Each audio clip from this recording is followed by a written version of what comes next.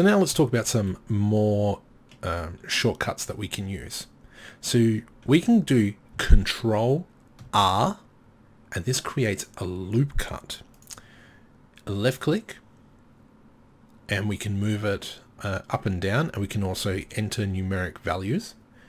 If we want it to go here, I left click, and then that's where it puts. I'm going to do a Control Z and go back.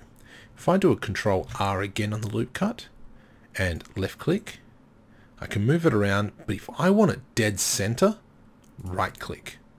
And now that is dead center of that box. Now I'm going to do a Shift Z again. I'll show you another thing. If I do Control R, and then with my mouse wheel, I scroll up, I can now have more edge loops. I can do left click now, and I can move even this backwards and forths. Right click, and now that is in the center. And this works any way we want. And we can even then edge loop that one and delete. So that is the edge tool. Edge tool, line tool,